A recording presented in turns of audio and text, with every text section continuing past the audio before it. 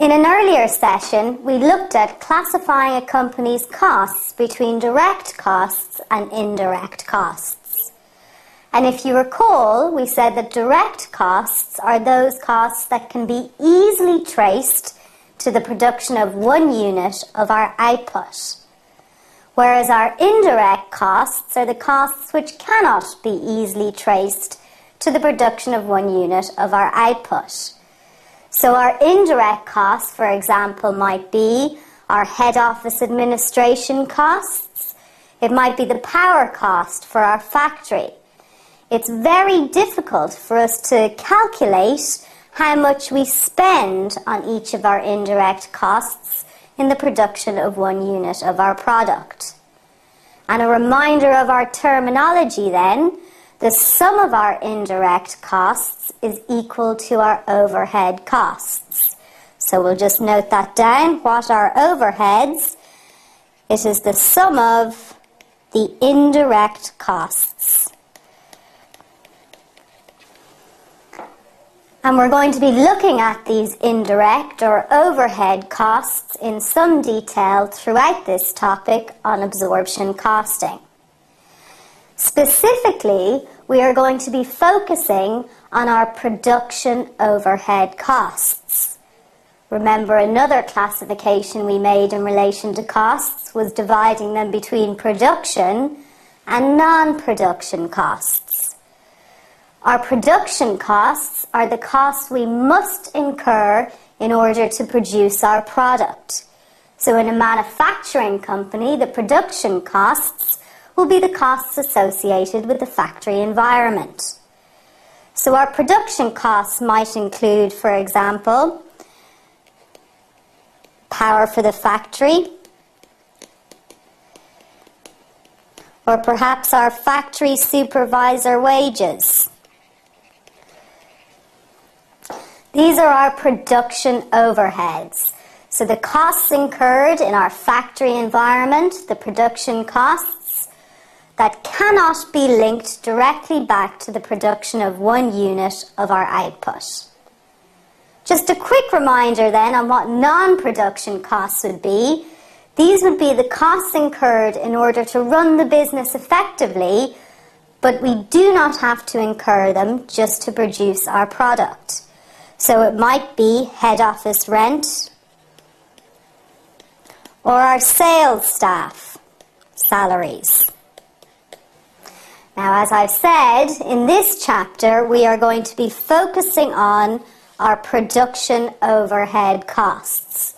And what we are really doing in an absorption costing system is finding some way to calculate the full production cost per unit.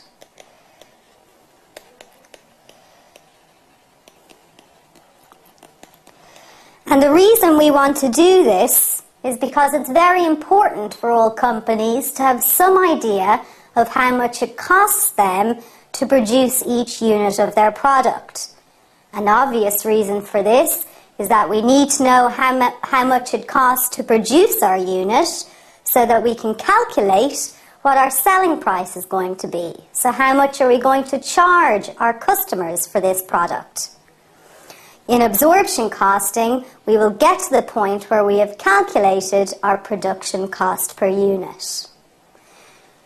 What we're going to look at next is a bit of a flow diagram for the absorption costing process, and we can refer back to this at each step so that we always understand where we are at each point and what our final aim is. Okay, so here we have our absorption costing diagram. And note, at the bottom of the diagram we see our aim is to calculate the full production cost per unit. Now, the full production cost of each unit of output is going to be made up of the direct cost per unit plus the production overhead per unit. If we know each of these two things, then we are able to calculate our total production cost per unit. So let's have a look at these two different components. Well, our direct costs are the costs we can trace directly to each unit of our output. So for example, if we are a company that produces and sells tables, then our direct costs for each table would be our direct materials, so perhaps the wood used to make the tables, and it will also include our direct labour, so our production line workers' salaries, the people who actually assemble the tables. So our direct production costs are likely to include direct materials and direct labour. Now, by definition, we should know how much we spend on each of these components per unit of output, so we can allocate those costs directly to the cost unit. And that should be a reasonably straightforward process.